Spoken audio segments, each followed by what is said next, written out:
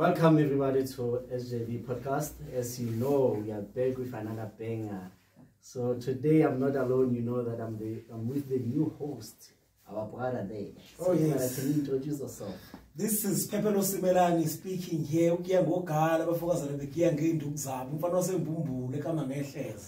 Greetings to you all. Thank you, always. It's nice to have seminarians like Simelani. Excited about today. And brothers, today we don't have like guests like the one we had before, a very formal man. But today we have like our brothers who had a journey before coming to the seminary. So I would like to give it to them to introduce themselves, also to give insight of what they have studied and what they have studied actually. Then we'll get back to how did they come to find their vocations and everything. So I'll start with Brother George. Okay, good evening everyone. My name is Mteto George Nojegwa from Queenstown. I actually studied analytical chemistry in Cape Peninsula University of Technology in Cape Town. Okay, so my name is Dylan McCallum. I'm from the Archdiocese of Cape Town. I studied nursing at the University of the Western Cape, which is just across the road from his university. We actually studied at the same time between 2014 and 2018. But you didn't know each other? We didn't know each other, we didn't see each other. I was just on the one side of campus, so we never saw each other. Yeah, what a coincidence, guys. Well, thank you, brothers, and welcome to our podcast. I hope you'll enjoy, and we are here to have fun. We are not here to be serious about analytical chemistry and nursing and stuff. So I'll give it to Brother Simelani to just introduce the topic of today and to maybe impose some of the questions for today to our brothers. So basically today, we have invited our brothers to this podcast, sort of to get how it feels, to transition from a life where you are just continuing with your career and, answering a call, that is sometimes maybe labeled as peculiar to the society.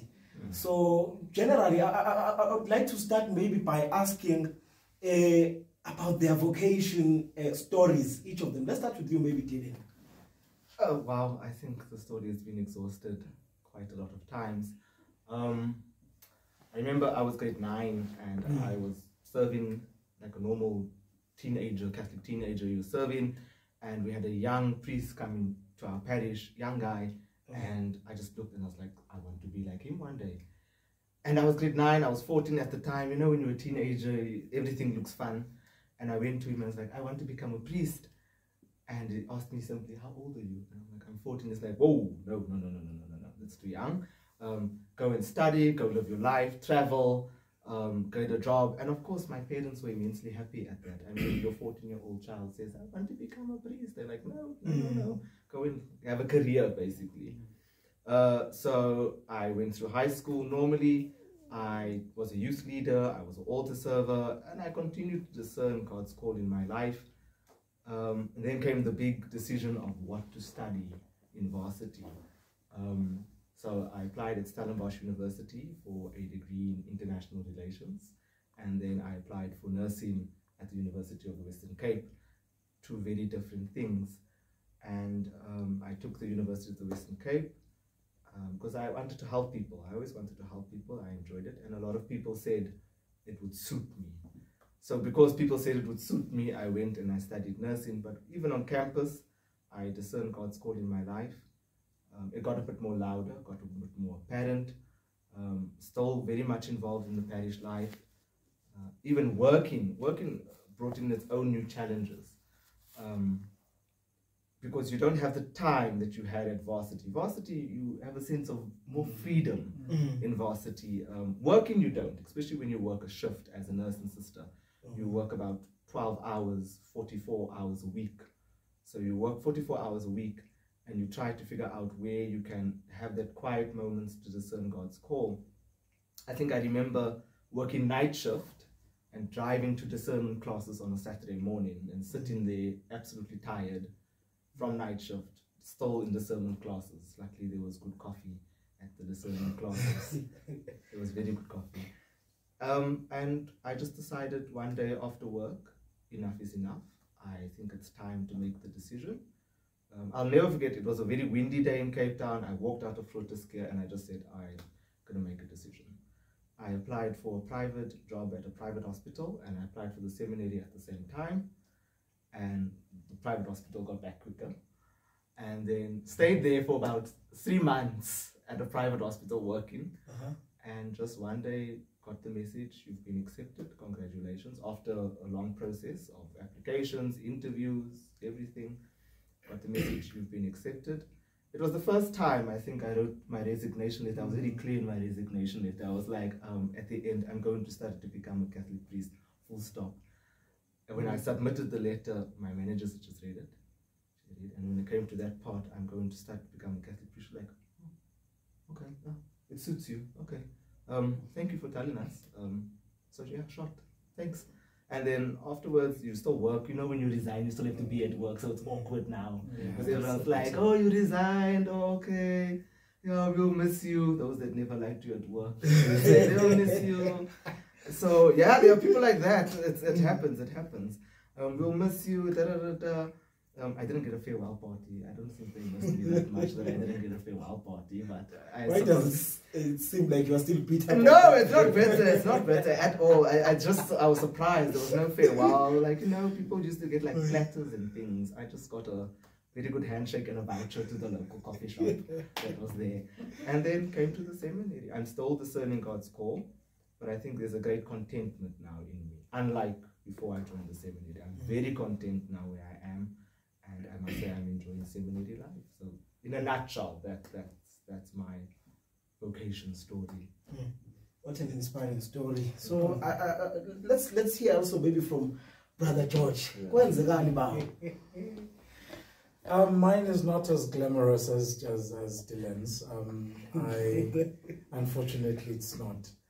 I would say I discovered the call when I was doing my second year of tertiary. That's when I realized that, yeah, I'm doing chemistry, I'm enjoying it, but there's something missing. So I then began writing a letter to the then Bishop of Queenstown, Bishop Tabula Mpago, who is now the Archbishop of Pretoria. And he advised me and said, please finish your qualification, discern the call properly, you know, study, work, and then we'll come back and talk. Of which it was quite fair, you know, that at least I have some experience of working and some experience of studying.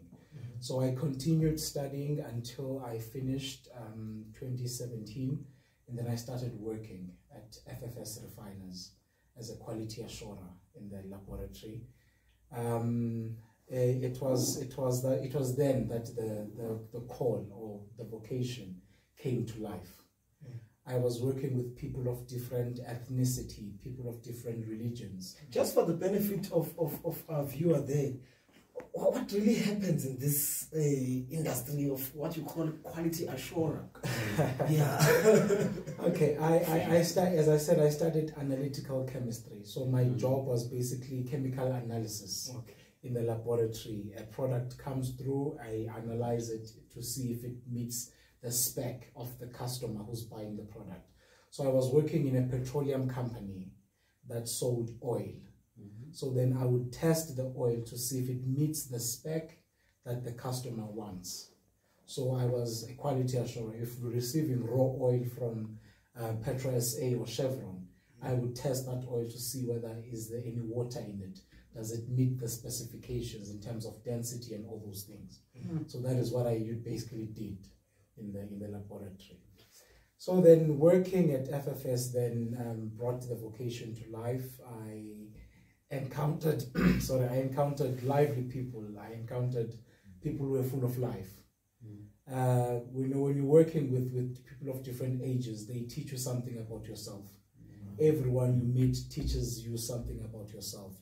So 2018, just as I was finishing up my internship year, I was offered a contract as a stock controller of the company. This is now a C1 grade kind of a job, a 2-digit job. I then sat down and said to myself, I can work and have all the money, but still there is something missing. I'm not fulfilled. So then I told my laboratory manager, Mr. JJ, that this is not it. I want to pursue the vocation to the priesthood. I remember telling the factory manager, because he's the one who called me and said, I see a lot of CVs, but I don't see your CV, and this job is basically yours. I said, I want to pursue something greater. I want to pursue the vocation to priesthood. And he said something profound to me. He said, it's quite amazing that a young man like yourself is fine-tuning on a radio, a knob, cutting out all frequencies just to listen to one frequency. And he said, that for me is profound. For someone your age, I was 23 years old by that time. I then said, I can work, but no.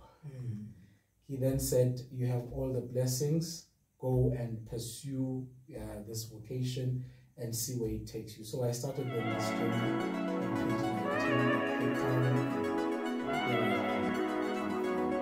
In my second year, I'm still in vocation. That's when I realized that I'm doing chemistry and I'm enjoying it, but there's something missing.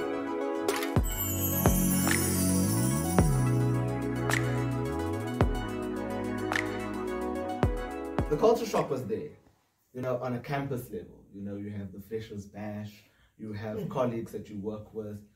Going into the ward, you meet multiple people, various people from various backgrounds, but staying with them is a completely different thing.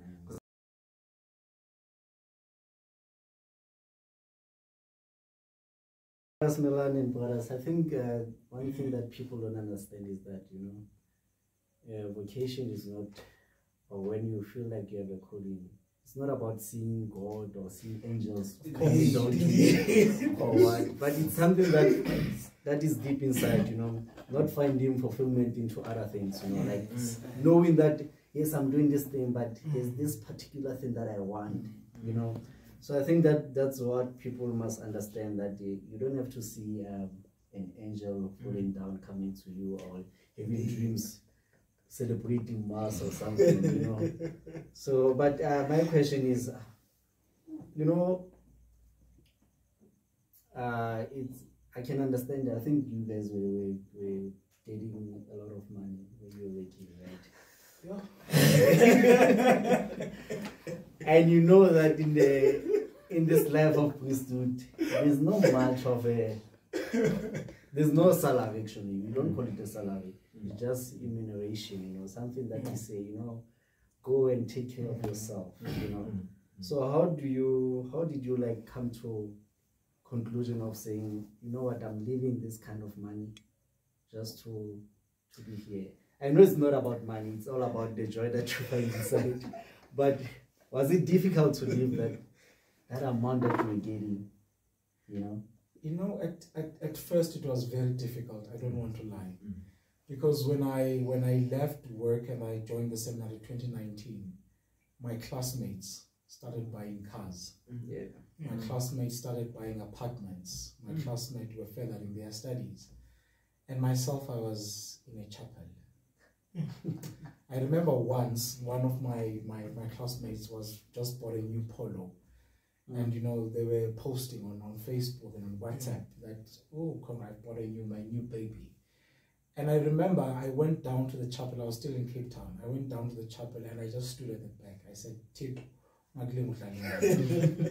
don't you play with me. I'm in it for real, and I mean business. So it's not about the money, but it's about the fulfillment that I found in this vocation. The joy I found in this vocation. There was a sense of completeness that came with this vocation. I might have worked, I might have, you know, started making a name for myself out there in the chemistry world, but the joy and the fulfillment and the completeness that comes with this vocation is undescribable. And for you, Brother Dylan? I think George beautifully summed it up. I mean, at the hospital I was working at, the last hospital I was working at, I was also up for a promotion. And they always tell you these things when you resign or when you leave, then they tell you, no, you are up for this position, blah, blah, blah. You wonder if it was actually true, if that's in the first place. But I think it's a sacrifice, you know. God is putting you in that moment just to see how much you can sacrifice for you. Of course. It's a great sacrifice, and I think it's a sacrifice that you don't take very easily. You know, you weigh the options when you're applying to the seminary. And like George, my peers as well. Okay, we had COVID in my year when we were in the seminary. So I was getting job offers in my year in Cape Town. I had about 3 job offers. One was as a manager at a field hospital. And I simply said, I don't know what to do. Do I want this post? Do I leave the seminary? I remember going to each of the priests in Cape Town, presenting them with this, and I was like, what do I do? One would say, pray about it. The other one would say, you know, if you were in the religious life, it would have been easier for you to just go and come back. But I think the one answer I got was, be careful of the temptation. Look, you are on a journey, and the temptation will always be there for something better. And I think having a salary of double digits is that great big temptation that you would really like to have, especially when you're seeing your peers buying cars, buying flats, having weddings on these wine farms that are, when you look at the budget, it's 400k just to book the venue. So yes, I mean, that's vacations as well, taking overseas to the Netherlands or Rome. Yes, you can still take it, but you know, it's a completely different budget. On a very tight budget. On a very tight budget. So, you know, but like you said, it's sacrifice. And I think George summed it up so beautifully with the word fulfillment. You can have all the money, you can have all the cars, you can have a beautiful house, you can have that wonderful trip to Switzerland, but it can be completely devoid, it can be empty if you're not enjoying what you're doing. And I think coming to the seminary, discerning that goal, making that decision, it brings a great contentment and fulfillment in my life personally. I think George also, he said it so beautifully. So it's that fulfillment, and that is the greatest reward. I don't think there's a pay slip out there that can cover that or that can match that. So, yes. Wow. I mean that's good. But I'm hearing about, you know, the finances and all those things. But now I'm also interested in, I mean, the dynamic of your lives. Okay, when you are home, you can, you know, take your own decisions. You know, you are working. Even the parents, they trust you and whatsoever. Now, coming from that life and joining a communal life, learning different people, characters and whatsoever. Was it something difficult for you? Was it something easy for you? Was it something nourishing for the vocation, or sometimes demotivating? Like, I just want to get that from you. One thing that, you know, varsity taught me is self-discipline, self-control.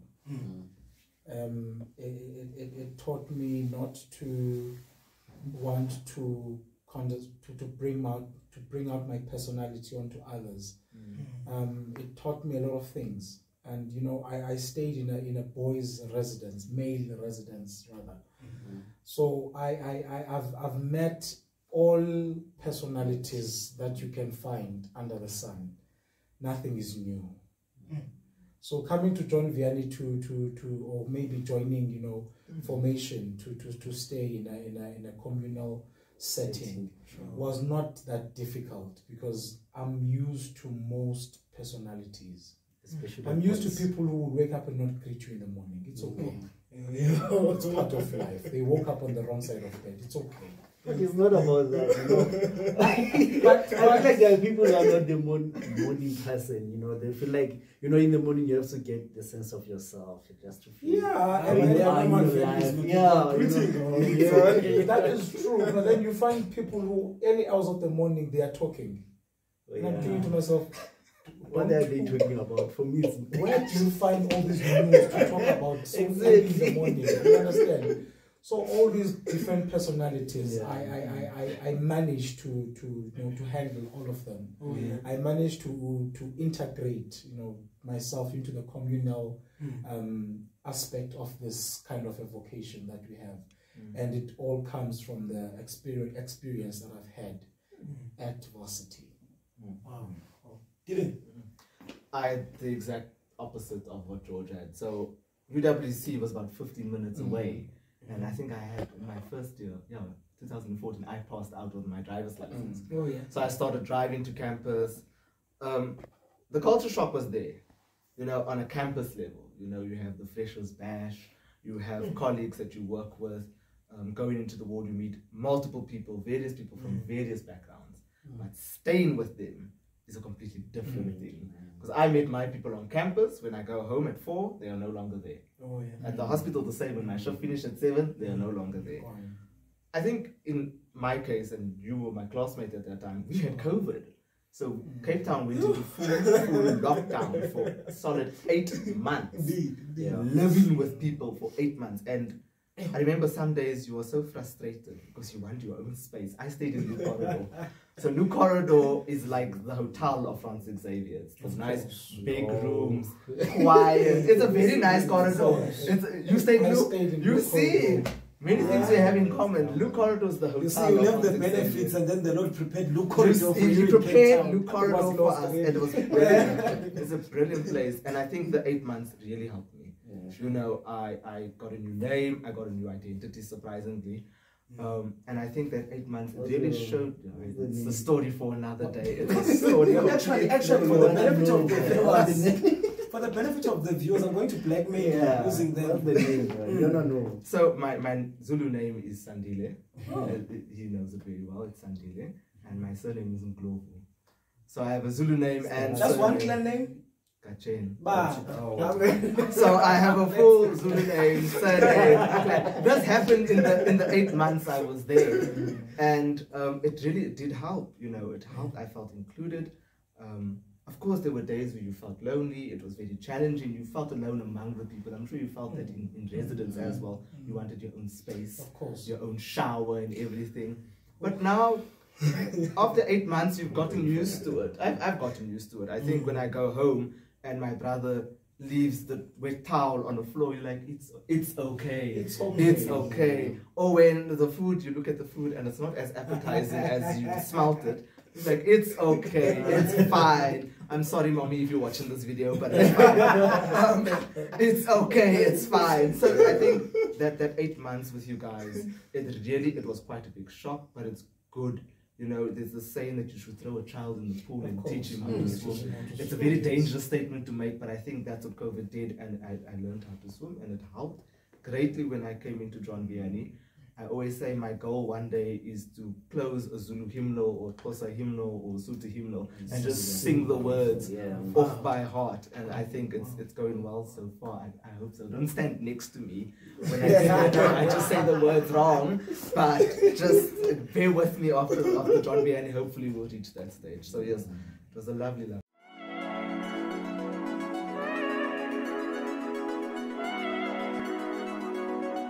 The culture shock was there, you know, on a campus there. You know, you have professionals bash, you have colleagues that you work with, going into the wardroom, multiple people, various people, staying with them.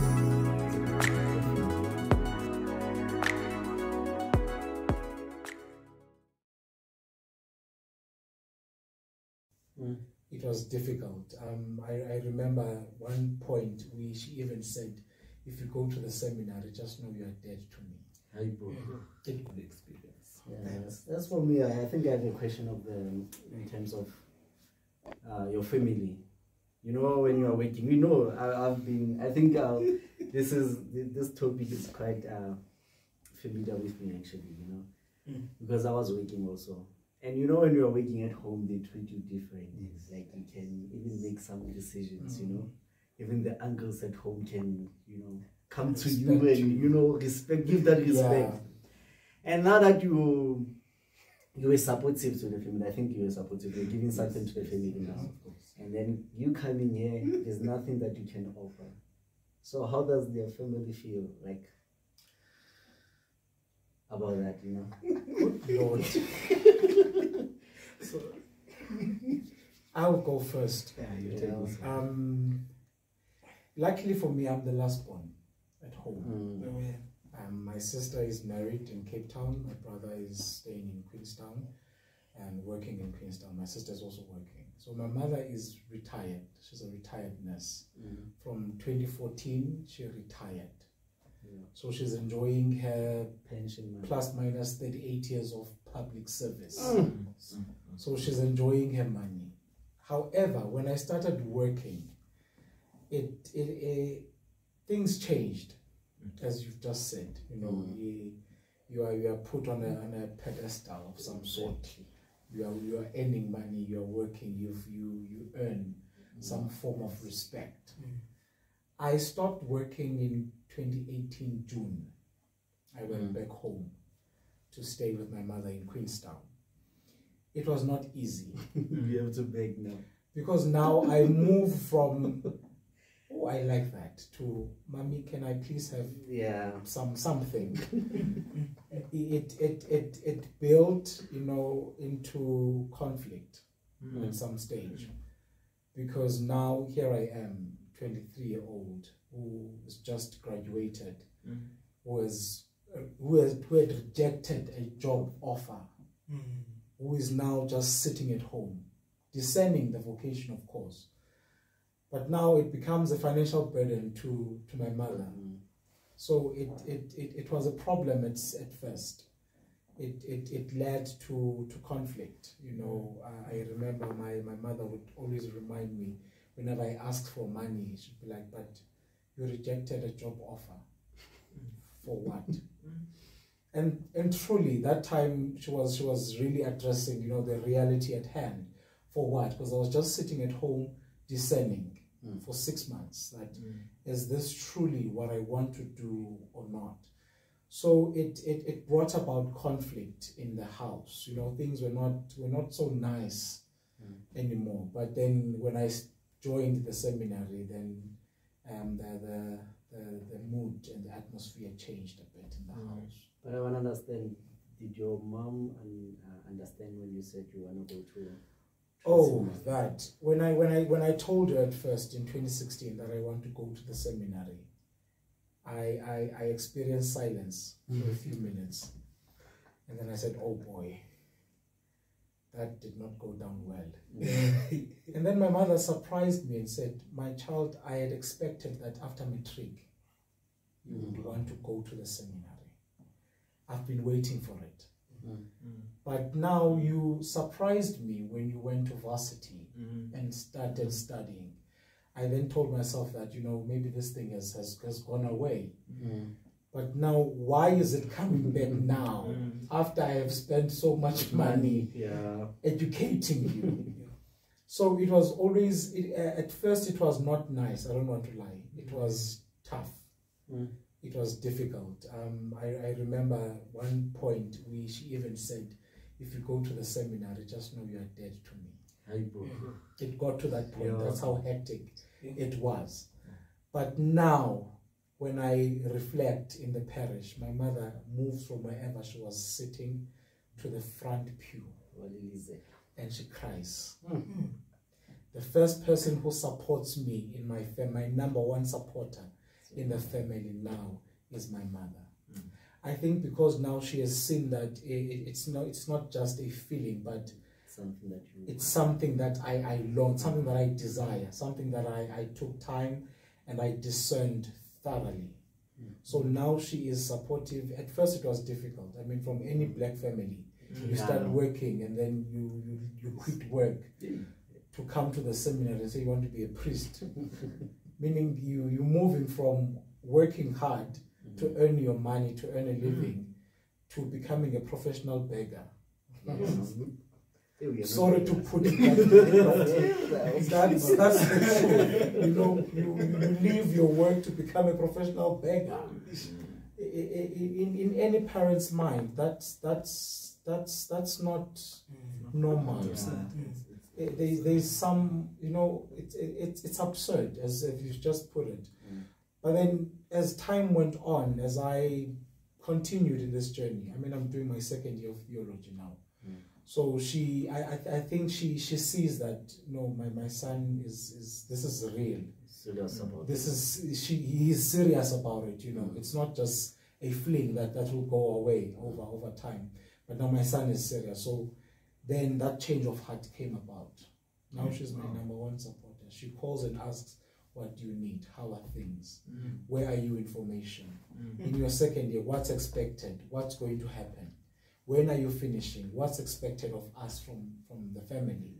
You know, so all those things. Now she's supportive. At first it was tough. So, you know, I'm just in love with my viewers today. I want to milk everything for them. For a person who's sitting at home who maybe doesn't know what Theology 2 is, maybe if you just explain the process from Cape Town, maybe to give them a sense how close you are, maybe to, you know, the promised land. Okay. Formation happens in 3 stages or 4 stages. You correct me if I'm wrong. But we start with orientation. Okay, my journey started at orientation seminar. Yes. I know for other brothers it's different. They started PE at Port Elizabeth. Some will start in St. Ambrose in the Archdiocese of Durban. Myself, I started at the orientation seminary. Bishop Dabula just sent me straight to Cape Town. I started my orientation year in Cape Town. And then afterwards, I started then the discernment stage of formation, which is philosophy. I then studied philosophy from 2020 until 2022 here at John Vianney, and then I graduated last year. So now I am in the configuration stage, which is 4 years of theology, and I'm in my 2nd year now of theology. I hope soon, and very soon, I will get there. So for my question to Brother Dylan, you know, it's to become a priest, it's a cultural shock, you know. I think it will go to also to Father George, because for him, I think, you know, Xhosa people are very strict when it comes to culture, but also you have your own culture, and you know, being in Africans, are you African? Well, it depends on who you ask. I say yes. I say yes. Colored people, they are only found in South Africa. I can't go to Europe and say I'm colored. I might be accused of racism.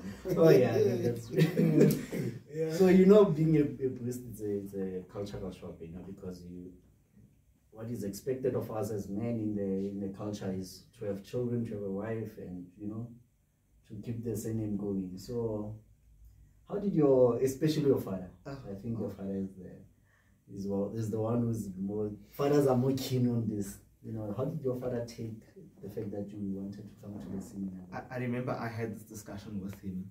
So the best part of having a paycheck is that you can pay for lunch. Yeah. So it was his just birthday. to manipulate. Just to manipulate the whole situation. And we had a new steakhouse that opened close to us, and it was his birthday. So I took him out for my mom, my twin brother, and I and my dad. We went out for Sunday lunch, and then my mom knew already that I'm discerning, and she knew already that I'm going to the seminary, but the big man himself did not know. So now at lunch, I'm like, oh, this is a very nice meal. You might not have this next year with me. I might be in the seminary. Jesus at the Last Supper. And he looks at me and he's like, what a funny joke. And then I look at my mom, and I now expect my mom to, like, you know, explain the situation, and my mom's like, So I'm like, no, Daddy, I applied for the seminary. It's like, the what? So I'm like, the seminary. And it's like, why? I'm like, no, I want to become a priest. Okay, but you studied. You have a career, you have a... What about my surname? What about my son? That's the first thing that came up. I have 2 brothers, mind you, so the surname was secured. But what about my surname? What about the legacy? What legacy? I don't know. But what about this? What about that? And we finished the meal. Very cordially, it was fine. He left it. 2 days later, he came to me. And he calls me to the kitchen. And he's like, you know what? Your mother and I, we raised you very well in the church. And, you know, I think we knew this would come. And, yeah, if you need anything, we're here to support you. But, yeah, that's it. It's your decision. You're an adult. That was fine. And then for the last 3 months of that year, he would rope in my siblings. And I would try and persuade him to stay in nursing. Try and let him do this, try and let him do that. Until we went to the parish when it was official, like it became official. My parish priest at the time, Father Michael van Heerden, was an excellent man, said, okay, the announcement is among the clergy in the diocese now. Bring your family so we can make the announcement to the parish. And I was like, okay. And your father was there? He was there. He had to be there because my mother just shot him the look across the table and was like, you don't have a choice, let's go. And as Father Michael made the announcement at the end of Mass, he told my parents, Edward and Anita, thank you so much for giving your son to this church. You have no idea what blessing this is, not just for the parish, but for the Archdiocese and for the Universal Church. And after that, my parents were very content, they were very fine. On a cultural level, it was very difficult to explain to them what a diocesan priest is. Because most coloureds grew up with the Franciscans or the Capuchins. So they wear the brown. So when I told my aunt, no, I'm becoming a priest, so you're going to wear the brown. So I was like, no, I can wear casual clothes, I can wear a cassock, I can wear a clerical shirt, God willing, one day. And they're like, so you're not going to wear the brown? No brown at all. Because they're so used when you hear my son is becoming a priest, they take the brown. Among the colors, it's like, no, he's taking the brown, he's going to become, you know, my cousins, I remember rocking up one day for an event. I had a funeral the morning and I didn't have time to change for the event. So I just quickly took off my cassock, pushed this collar at the back of my clerical shirt and just walked into my aunt's house. And they looked at me and they're like, where's the shirt from? Is it from Singapore? Is it from travel? Because apparently Singaporeans wear this type of shirt. And when I just took the collar out, and they're like, oh, it's that type of shirt. And they're like, can we see how you look like in it? So I had to put the collar on, and my aunt just walked in with food, and she's like, looked at me, she's like, oh, are you going to pray over the food? Why do you need to pray over the food? So culture was quite a big shock. I come from a very mixed family. I have Muslim family. So, and they're immensely supportive. They're immensely supportive about it. So they also thought when I said I'm becoming a priest, they were like, oh, so brown. So it was very difficult to explain to them. It still is. I'm diocesan. I'm a diocesan student. I can wear casual clothes. I can wear cassock. I can wear clerical shirt. So culturally, it's quite fun to see still the difference. It's lovely. But my father is now one of my biggest supporters as well. I called him now the other day for canon law. He never did canon law. He studied law, but he never did canon law. So when I called him and I was struggling with it, he could easily explain the canon to me without any experience of canon law. He's like, no, law is easy. You're making it complicated. Read me one of the canons. And as I read it, he was like, yeah, it's saying this and that. Read me another one. I was like, I don't have time for this. I need to finish my study notes. I love you, Jenny, but so yes, they become great. Oh, God is good.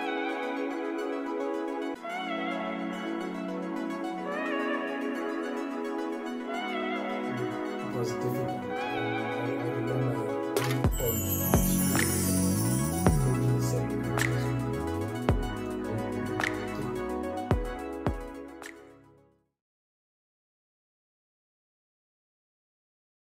there. God has been there, brothers. We can tell.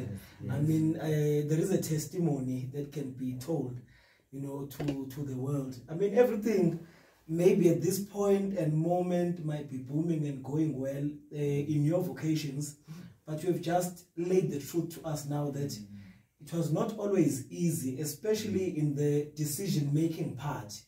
Now, as we are sitting here, you know, having this conversation, there is somebody at home who may also feel, you know, this vocation or this call of God. You know, maybe the parents are the one who don't, you know, approve of the child having, you know, the call, or maybe, you know, the child is being rejected, maybe in other places. And how do you convince that person that, you know, sometimes rejection is not always rejection raw as it is, but maybe it's redirection in life? What do we say to those people?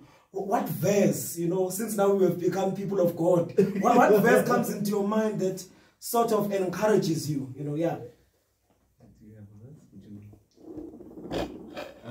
So one of the verses that always stand out for me, there's actually two. I think it's Matthew 6 verse 34. Do not worry about tomorrow, for tomorrow has its own worries. Focus on today. You need to be aware of today. You need to live in the now. It's very important to remember that. But I think one of the most important Bible verses is John 16 verse 33 for me personally. It's Jesus Christ telling his apostles as he sends them out to mission, he's telling them, do not fear, do not be stressed.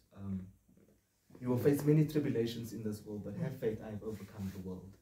And I think as people that are discerning the priesthood of Christ, trying to model after Christ, you know, that sticks with you. You know, if he could overcome the world, if the apostles could overcome the world, I can overcome the world. Why? Because I am a follower of Jesus Christ. So to anyone that's discerning the vocation and having friends, having parents say, no, don't do it, don't do this, don't do that, pray about it. Simply pray about it. Offer it to God, offer it to the Lord, and say, look, this is the situation I'm dealing with. They don't want me to become a priest. I'm giving it to you. And that's all you say, I'm giving it to you, because it is you that has called me. It is you that will support me, and it was you that will reach me to that goal or to that end. So I think it's very important for anyone at home that is discerning that call to remember that it is not you that called yourself. You're not saying at home, I want to become a priest. But rather it is God that is saying, I want you to become my priest. And I think you need to, when you face that rejection, because it's among the peers as well. Your peer group, surprisingly, they would look at you as if you are mad. But with time and with prayer, you will find that it's your peer group that kind of become your supporters. They push you on in the vocation. They push you on in formation. When you're having a bad day, you call a friend and they will be there for you. So that challenges that you're facing in the discernment, that rejection, as you mentioned, it will pass. It will pass if you offer it to the Lord and you say, this is the problem I'm facing with. And it won't pass immediately. I'm not saying tonight to pray about it, tomorrow it will happen. It's a gradual process. Discernment is a gradual process. And I think that's very important to remember to anyone that is discerning God's call. It's gradual. It's not something, we didn't wake up on a morning like, right, I'm applying to the seminary. It's a gradual process. And that's the best part of it. You take your time, relax, it's fine. A piece of art doesn't happen overnight unless you, and God is the ultimate artist anyways. So a piece of art doesn't happen overnight. It takes time to mold and to think and how you're going to paint the canvas. That is your vocation. So take your time at home. Please take your time to discern God's call. That's testify, George. Testify. Give the young man hope. You know, from my side, I would use Revelations 3 verse 20. Behold, I am standing, knocking. Yes. If anyone hears my voice, it's more of, you know, that young person wherever they are, mastering elimination of noise, to be able to fine tune, you know, the correct frequency, the correct voice, and sticking with that voice. You know, the family will make noise and say, but who will take care of us when you're in the seminary? That is just the noise that one needs to eliminate in order to pay attention to the knock of Jesus. You know, one thing I love about God is that he does not force himself on us. He says, behold, I am standing, knocking. I'm not opening the door, but I'm giving you the liberty to open the door so that I can enter and take over your life in order for you then to enjoy the benefits that I will come with as the Lord. So it's more of those young people who are at home, as Dylan has just said, to discern. Discern, discern, discern. Pray about all that is happening. Pray, bring all those feelings and all those emotions, bring all those conflicts to the hands of God, the one who is standing at the door knocking and saying, I want you to be a religious sister. I want you to be a priest one day. So it's a matter of them mastering, eliminating all those noise in order to be clear and sure of the voice and the knock of God in their hearts.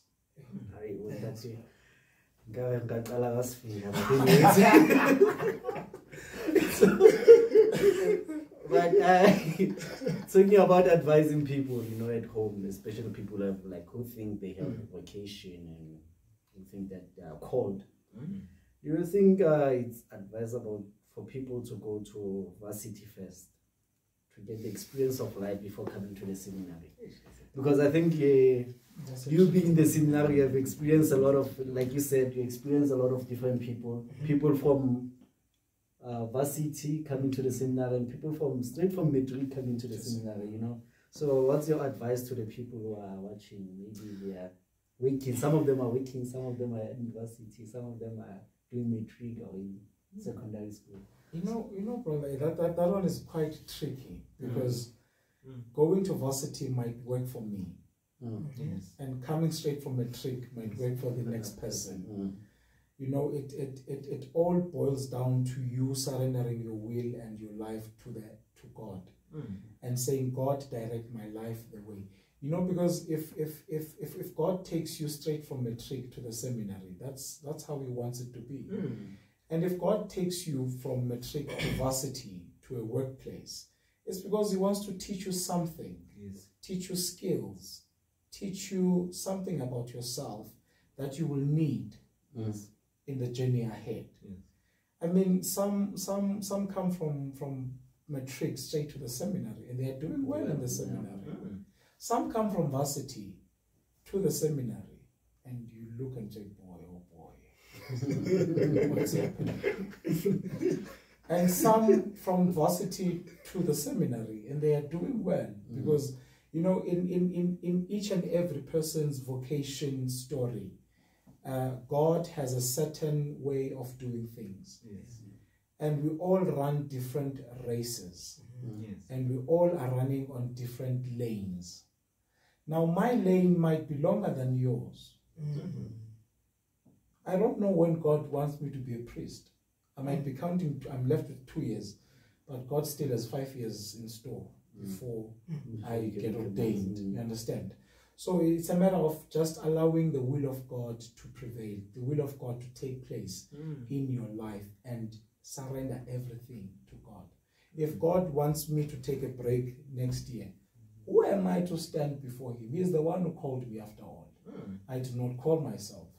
So it's a matter of surrendering everything then to the hands of God. And then I really, it's a tricky one to say. If you go to varsity, you stand a better chance of being a good seminarian. You might go to varsity and not make it. You might come from a trick and make it. So it's really tricky. It all lies in the hands of God. I think that's a very good point that George made now, is our vocations are all different. Even the call that God is calling you to is very, very different. Whether you're matric, varsity, working, you know, it's very, very different in that aspect. And I think George summed it up so beautifully. There's a reason things happen. If God wants you after matric, if you feel that God is calling you after matric, then so be it. After varsity, so be it. After the workplace, so be it. I think, once again, give it to God. God will guide you. And listen. Have moments of silence. Make time for that silence. Whether you have to go on a walk by yourself, sit in the car, even if you have to just close your bedroom door, light a candle, say the rosary, but make time for silence so you can listen. Because it's not an easy decision to make. It's a very difficult decision to make. Once again, the decision should be made just then and there. Do it regularly. Go for walks regularly by yourself. Speak to people, speak to priests, speak to religious sisters, speak to brother seminarians. Say, I am discerning a call to the vocation. Hear what they have to say about it, whether you're in matric, varsity, or working. Listen to what people, because that's what we did. I mean, many of us have done that. We went to priests and religious sisters and were like, I want to do this, I want to do that. Cape Town, we were very fortunate. We had discernment classes. And it is compulsory, if you are discerning a vocation, to attend those classes. You have to go, and that is where you gauge. You gauge nicely with the priest, you gauge nicely with the religious sisters, and then they also see, you know, if you want to stay in the workplace, stay a bit longer, give it another year. If you want to go right now, let's get the paperwork in order. I had a very good parish priest, like I mentioned as well. He went straight from matric into the seminary, and he's a wonderful man, he's an excellent priest. And he's the one that was saying to me, no, finish your degree first, finish your degree first. And when I finished my degree, I had to do compulsory service, ComServe. So nursing, you must do the ComServe. It's very important that you do that. But once again, that experience of ComServe, you gain skills that are still I'm still using today as a nurse. I'm still registered as a nurse and sister on the nursing council. So it's skills that you get, and it's all part of God's plan. You know, it's all part of God's plan, and you don't need to know God's plan. God needs to know your plan. You don't need to know God's plan, because God's plan will always be for the betterment of you yourself. You might not figure it out now, you might only figure it out later, but God's plan is always for you and for your safety, for your betterment. So to anyone that's discerning, just pray about it, but listen to God. Wonderful, wonderful. Then I think this will be my last one. Now, I want to also tap into your humanity, you know. This life has certain virtues, or I want to say promises, 3 of them, you know, that one should live, and I'm sure, you know, formation is also taking place. I mean, trying to build it. So, how are you finding, you know, the process of conforming to those, you know, promises? I'm speaking here about obedience. I'm speaking about a simple life. I'm speaking about chastity, you know, or celibacy rather, yeah. Where are you? Tell us how was it? Did you have a romantic relationship before you came here? How did you leave here? Yes, we don't come from heaven.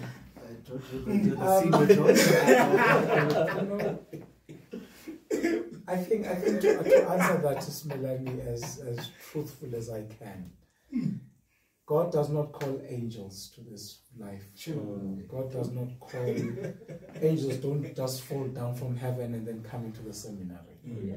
We are human. We are men, young men. We are human. Sexual beings. Sexual beings, emotional beings, physical beings, spiritual beings. Oh, yes. Very important. I was in varsity at the age of 19 when I did my first year. 19 until 23. I did most of the things that you would expect someone in varsity to do. I don't want to elaborate on what are those. I'm wearing a collar. I'm a changed man. Of course. God has changed me. Yeah, take it out there. You understand? So we did all those things, but it's through the grace of God that we are able to live in this life and not be tempted. I'm not saying temptations are not there, but to have the courage and the strength to overcome those temptations. You know, one thing varsity taught me is, as I said, self-discipline and self-control. If you didn't have that in university, I would be a junkie now. I would be a drug addict. I would be an alcoholic. I would be a womanizer. I would be, you know, someone who doesn't obey. But it all boils down to the self-discipline that I cultivated in myself and the self-control that I've had since varsity that has grounded me in this form of life. You know, I once read a book, the most difficult promise, rather, because we don't take vows ourselves, we take promises. The most difficult promise in this life is that of obedience. It is not poverty, it is not celibacy, but it is obedience. And obedience starts first with being obedient to God. Before you are obedient to the man on earth. And it's difficult to be obedient to God. I'll give you an example. Look at Abraham. Abraham was told to leave his people, to leave his nation, and go to a nation, a land that he knows not, a foreign land. It takes complete trust in the one who has called you. It takes complete trust in the promise of the one who has called you, that you are able then to be obedient fully to him. You know, Father Mkonas was preaching on the Annunciation, that the Annunciation is the utmost, is the highest form of obedience that Mary could give. Obedience is the most difficult of them all, but it takes you mastering being obedient to the master of this call, that then you are able then to live with that promise of obedience. you know, when you speak about obedience, you know, something that we overlook is the fact that, you know, as much as obedience has to be given to God first, but you yourself must be obedient to yourself. Yes. Yeah. So if you can't be obedient to yourself, you can't be obedient to God. And if you can't be obedient to God, you can't be obedient to a bishop. No, You know?